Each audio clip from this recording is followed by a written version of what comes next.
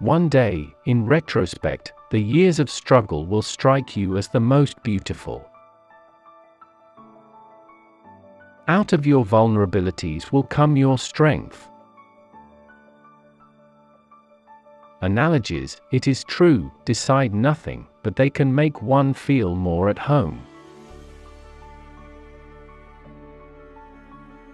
Unexpressed emotions will never die. They are buried alive and will come forth later in uglier ways. Before you diagnose yourself with depression or low self-esteem, first make sure that you are not, in fact, just surrounded by unpleasant people.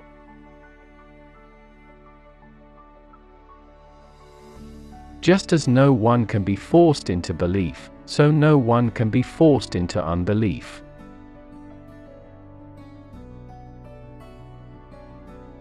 Flowers are restful to look at. They have neither emotions nor conflicts.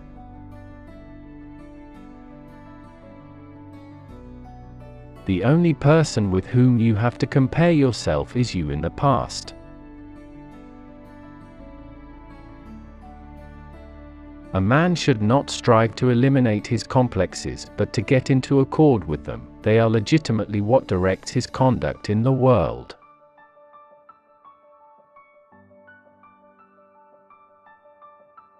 Being entirely honest with oneself is a good exercise.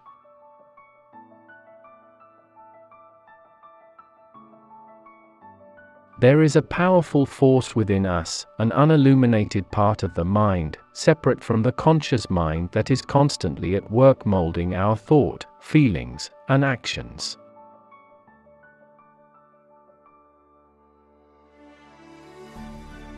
From error to error, one discovers the entire truth.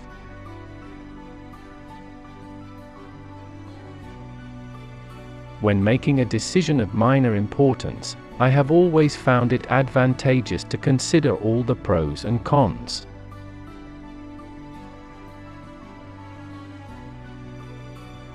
Dreams are often most profound when they seem the most crazy.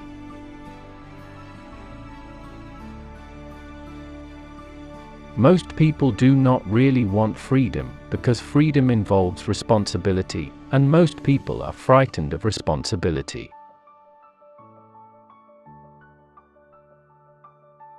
When one does not have what one wants, one must want what one has.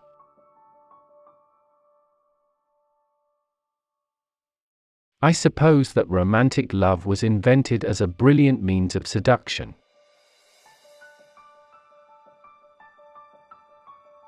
If you don't like a person, it's because they remind you of something you don't like about yourself.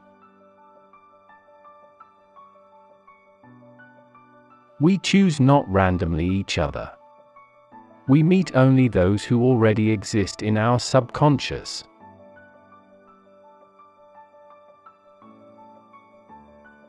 The liberty of the individual is no gift of civilization. It was greatest before there was any civilization. We know less about the sexual life of little girls than of boys. But we need not feel ashamed of this distinction. After all, the sexual life of adult women is a dark continent for psychology.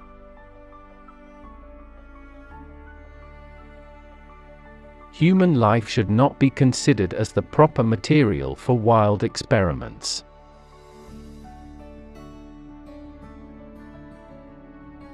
I cannot think of any need in childhood as strong as the need for a father's protection.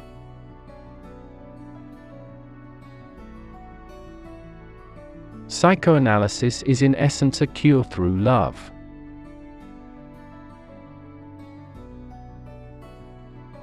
Words and magic were in the beginning one and the same thing, and even today words retain much of their magical power.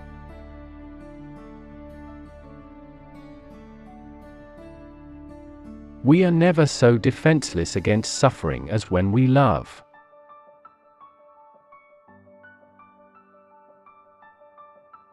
The interpretation of dreams is the royal road to a knowledge of the unconscious activities of the mind.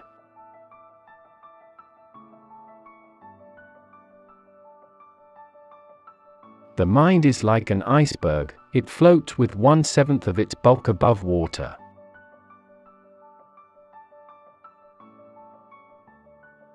What is common in all these dreams is obvious. They completely satisfy wishes excited during the day which remain unrealized. They are simply and undisguisedly realizations of wishes.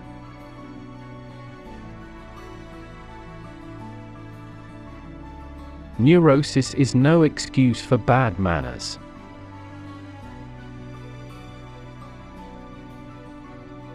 The primitive stages can always be re-established. The primitive mind is, in the fullest meaning of the word, imperishable.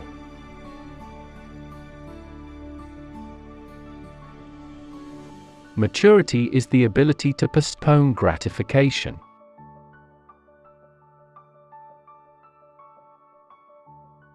Children are completely egoistic. They feel their needs intensely and strive ruthlessly to satisfy them. How bold one gets when one is sure of being loved.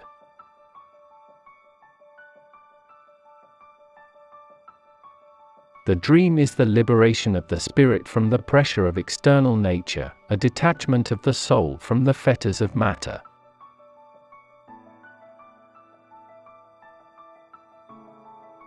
Love and work are the cornerstones of our humanness.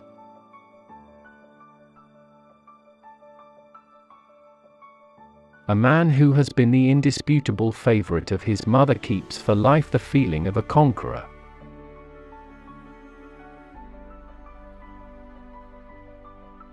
No one who shares a delusion ever recognizes it as such.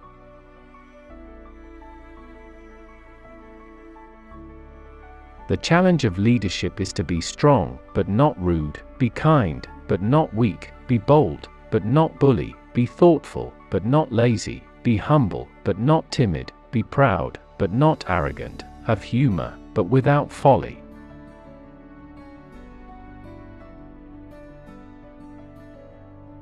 When I am criticized, I can defend myself, but I'm powerless against the praise.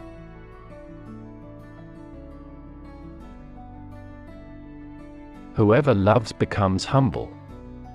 Those who love have, so to speak, pawned a part of their narcissism.